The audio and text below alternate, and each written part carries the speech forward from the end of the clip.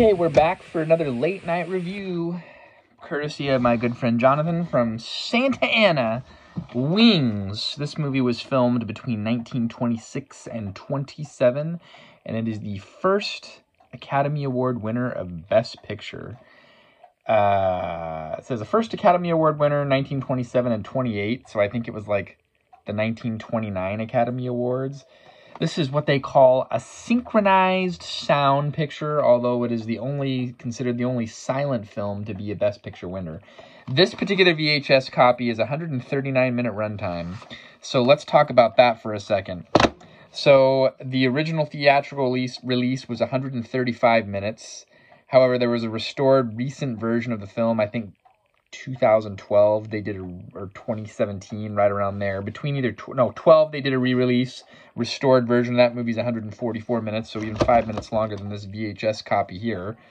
This is the 1989 Paramount VHS release. Prolific movie. This movie was inducted into the National Film Registry Archives in 1997, being culturally significant. Innovative, to say the least. This movie was groundbreaking for the time.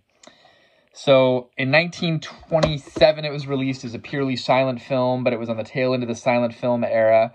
And then it was re-released again in 1928, and then again in 1929 as what they called a synchronized sound. So they added in a soundtrack, and they added in sound effects. This movie was made in cooperation with the U.S. military, and it was, think about it, it was filmed about 9 years after the actual World War I.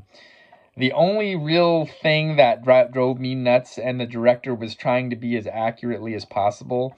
The director's a guy named William A. Wellman, and he was actually a combat aviator or Army airman during World War I. He did not have regulation military haircuts. He forsook the authenticity and using cars of the late 20s. So he dropped the ball on authenticity of vehicles. He wasn't using 1916, 1917 cars. He was using 1927 cars. And all of the haircuts and fashions of the civilians was late 20s instead of more of the teens. So besides that, the movie is highly technically accurate.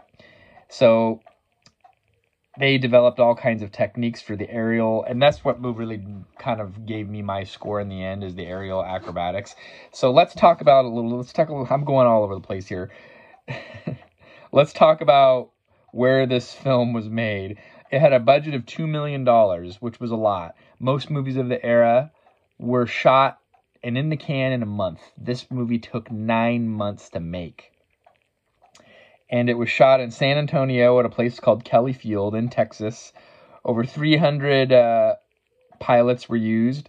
The U.S. Army Air Corps let them use their pilots as well as planes, and then they assisted and supervised. The original story was by John Monk Saunders, but it was rewritten by Hope Loring and Louis D. Leighton to add in the it girl of the era, Clara Bow. Her character was kind of one of the romantic tie-ins of the movie.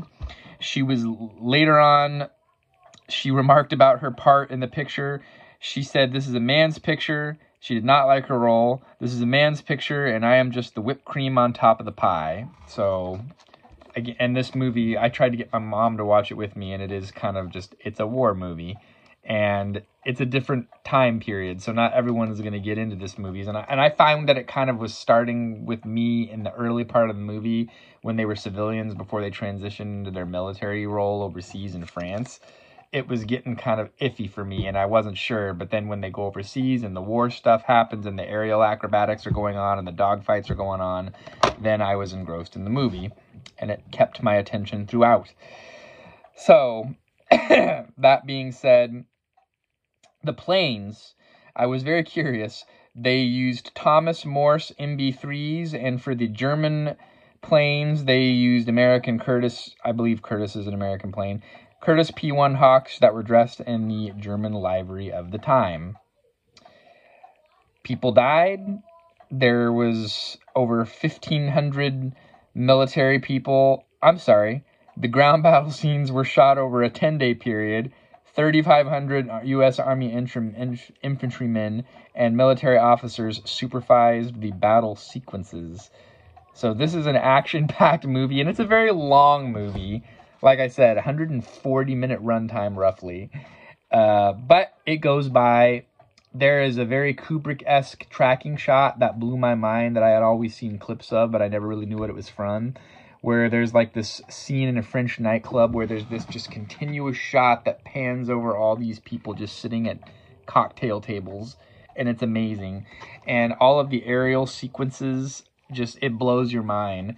Like, what they were able to accomplish in 1926 and 1927 with all these aerial dogfight scenes, it's just amazing. So, that being said, Rotten Tomatoes, 94%, IMDb, 7.5 out of 10.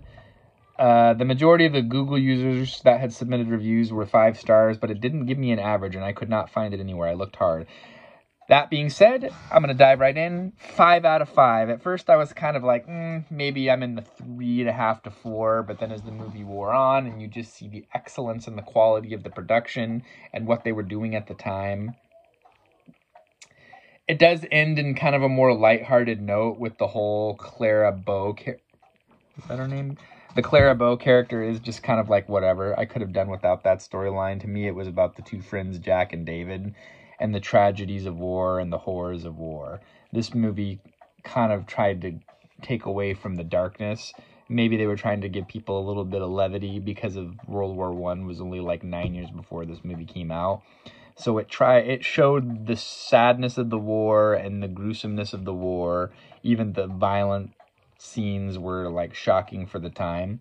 Also, this is the first movie to show nudity. Clara Bow undressing. Spicy. But it was tame by any means of modern standards. It's just an amazing film, and I can't believe I've never seen it until today. Thank you, Jonathan, for sending me this digitally recorded score. That was a detractor for me. I would like to see another version of this. There was a digitally recorded score for this VHS movie performed by Gaylord Carter at the magnificent Wurlitzer pipe organ, and it did not do it for me. I would like to see another version of this sound with a different soundtrack, because that was one of the things that I did not care for. But was that originally how it was meant to be? I don't know, and I didn't see anything. But it is what it is. Thanks for tuning in. Thanks once again, Jonathan. I will be giving this back to you when I see you next time. We'll see you then, folks.